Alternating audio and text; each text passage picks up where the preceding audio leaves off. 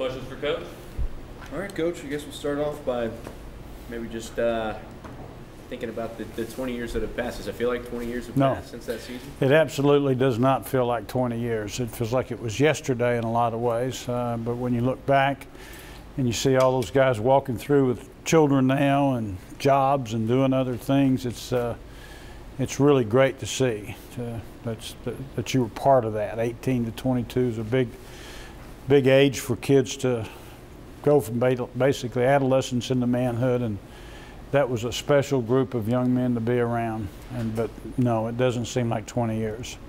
How connected are you still with a lot of those players on that team? A lot of them I see quite often, especially now that I'm back in the athletics, because they come around here even more. But when I'm speaking in a city or around somewhere, they always come back and say hi, and a lot through text and emails and just phone calls. So quite a bit. But we hadn't gathered in a while. I guess it was we did it at 10, I think, probably, and look forward to this one, because this is going to be a great turnout of guys. I don't know of anybody that's not coming right now, which is exciting.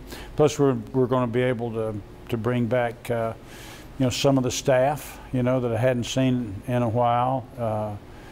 They're scattered everywhere that have retired or whatever, and the team doctors and everybody. So it'll be a really fun time for us. So many memories, I imagine, as you look back on that. But is there one or two that always seem to stand out to you more than another? Yeah, I mean, you kind of have to even define that from what's off the field and on the field. On the field, there's just tons of moments, that really made a difference. But I guess the best memory was how that team came together, early. You could tell in the off-season and spring, they kind of had that chip on their shoulder and were looking forward to proving people wrong. We'd lost a bunch of guys to pro football, 3 first-rounders, and I think we were picked 3rd in the East, or something like that at the time. And they definitely had a chip on the shoulder. And Al Wilson, really, and T. Martin did as well, but and a lot of guys in different ways. But Al Wilson, in a lot of ways, took that team on his back, and took it to a level that was at least on par, with the teams that we had. I've said this a number of times. There's probably 3 or 4 teams that were actually better physically than that team, but they raised their level of play and got it up to par, and we were able to win all the games rather than having one along the way that knocked us out. I want to pick your brain kind of on a few different matchups throughout that season, starting with that opener on the road at Syracuse. That almost went in a different direction there without Jeff Hall's kick. And it could have, it could have.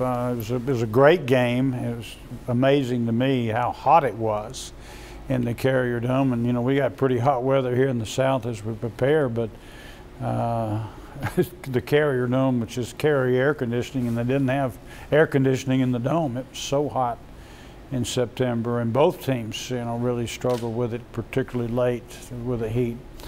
But they were a very talented Syracuse team, and as it turned out, as you said, we had the final drive to go win the game, which nobody knew was going to be kind of a theme for that team during the course of the year, to come back. Do you remember if there was anything said after that game? I noticed on the schedule, you look at it, 33 points for Syracuse scored, but then a team didn't score 20 more points against y'all for 7 games. Yeah, we were really disappointed in our defensive numbers, because they moved the ball kind of at will at different times, and looking back, we had no idea they were going to be that good of a group of players. They had the great quarterback, the receiver that was really good. They really had a fine offensive football team. So after we got 6 or 7 games into the season, and you look back, and they were still undefeated. They went on to the Orange Bowl, I think, after the season. Talk about some of the guys that coached with you during that time and where they are now, and how you keep up with them still. Yeah, we keep up with all of them, most all of them. Of course, Coach Chavis is at Arkansas now after being at LSU, and and A&M. You know, he was certainly a rock for us. David Cutcliffe has gone on to be a great success at Duke. Probably overall in the whole country, in my opinion, has done the best job coaching of any other program with what he has to work with there and what he's made out of the Duke football program. Steve Caldwell and I stay in touch a lot. We have homes together close up in the mountains, so we see each other and spend time in the summer. Same with Dan Brooks, who went on and won another national championship at Clemson. Those guys are, you know, wonderful, wonderful friends, and we all, Randy Sanders, we all stay in touch. So it's good to see them go on and continue to do well. Well, that second matchup against Florida, coming back home after Syracuse, you know, it was 20-17, you know, all the way down to the wire, really. Yeah, well, a lot of the Florida games have been that way, and some of them, and we had not found ourselves offensively, to be honest. And Florida was a very good defensive team. Probably not as good as Syracuse, but we just weren't executing, particularly in the passing game at that point. But we made enough big plays on offense, big plays, run by Bryson and a reception by Peerless Price and a kick, obviously in overtime to win the game. And their defense played lights out. I mean, they just played outstanding, got the turnovers we needed in the ball game. As a staff, I think we played it close to the vest offensively, and it worked out. You do that sometimes, you can get really criticized if you don't win, but we just could not put T in a position against a defense like that because he just hadn't seen that really. So later on, he's winning games for us because he matured in the passing game, and but at that particular point, he just wasn't quite there. But he made the great throws to win the game. Talked about the defense there, Al Wilson earlier. Would you say this was a championship team, maybe not won by the defense, but led by the After we beat Florida, because that had been our Achilles heel, for a number of years. And I've told a lot of people, and when I've spoken stuff, if they had had the playoff system then that they have now, we would have likely been in at least four of those playoffs, Final Fours. But interestingly enough, so would Florida, in most of those cases. It was unusual to have two teams like that in the same division at the same time. But once we beat them, that opened the door for a lot of things to happen because, we had done well against Alabama, we had done well against Georgia. The rest of the schedule, we could manage. And obviously, it wasn't that easy, obviously, but it was particularly the Arkansas game, which I'm sure will come up in a minute. Yeah. But it was a very good team, and it kind of got tagged early there as a team of destiny, which maybe it was living on some of the things that the other teams prior to them had done. By name, but they knew how to win. They took that and they knew how to win and go get it done. Was there a specific point in that season where you thought, hey, we got a chance to make a run at it all here? I did about then. I really did. Getting past that game with Florida, not that we didn't have a ton of problems, but we had a lot of good players. They were maturing all the time. If you look back to years before, we had played a lot of people. And so it wasn't like we were inexperienced, and we were building depth. And if we had an injury, like we did with Jamal, somebody else was there to step up, and all those kind of things that were really important that the other teams had done, and they were just able to get over that hump.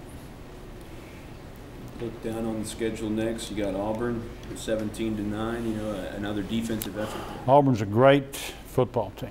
It was a great football team then, and had two plays. One, Sean Ellis takes it the distance on a fumble, and then we have the goal line stand. Again, we weren't clicking offensively particularly. Had a couple turnovers in that game, I believe, but our defense again was carrying the day, and we beat a really good Auburn team at Auburn. That was Jamal Lewis too with the ACL in there. He got hurt, Yeah, had a great run early in the ball game. It was a huge play, and then right after that, tore his knee up. And that team never flinched after that. Travis Henry and Travis Stevens go in, start doing their thing more. And that was there's a lot of character built around that team. 5 minutes left for TV. Okay. With this team this year, they're going to want to be the ones to do it 20 years later. What can they learn from the 1998 team?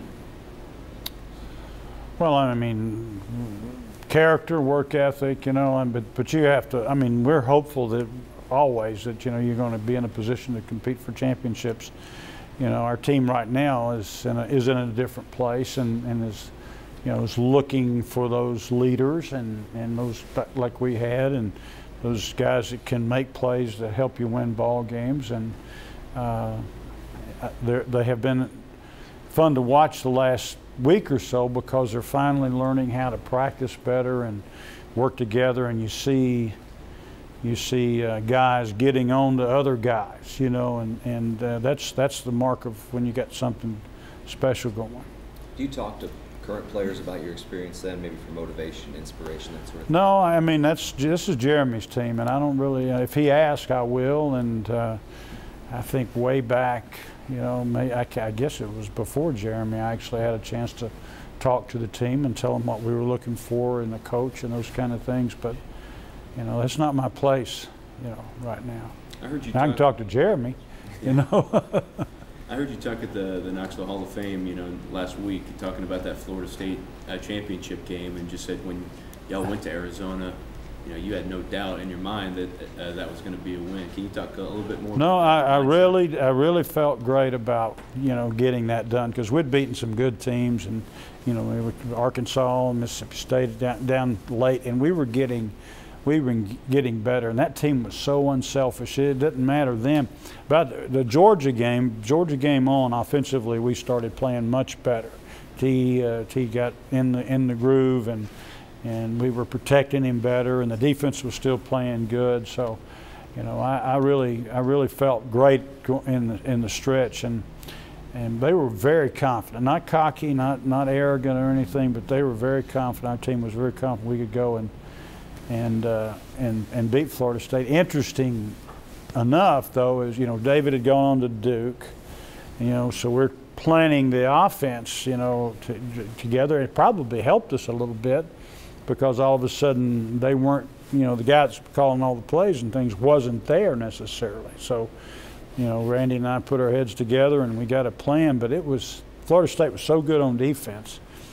It was like 3 or 4 days before the game before we finally settled on, okay, these are 2 or 3 or 4 plays running plays that we think will work because they were so good. We'll get 2 or 3 yards when we try, and it turned out we ran the ball better than that. But we felt all the time that we were going to be able to hit the big play on them. So that's how it happened. Basically, we got the lead, and then we were able to run the ball effectively enough to keep the lead. What was a classic game for you on that schedule? Was it Arkansas that you mentioned earlier, or was it Florida? I don't think classic would be for Arkansas. That was an unusual game. Yeah. They were a good team. We're a good team. They played better than we did, and we won it down the stretch by, just sheer toughness and getting it done. But the game that was the key to the game was the Georgia game, I think. And I went to Georgia, Athens, and had a big win and played our best. As a team, I think. Why would you say that was the key, though, throughout the season? Well, it was kind of the hump, the middle of the season. We were close to the middle of the season. I think we were picked as an underdog again, and they were a good team. And that I thought got us over the hump. Arkansas was huge. I mean, obviously they were 8th or 9th in the country, something like that. But I thought Georgia was where we came into our own offensively, and that let us be a complete team. You good? Yeah. Cool. Thank y'all.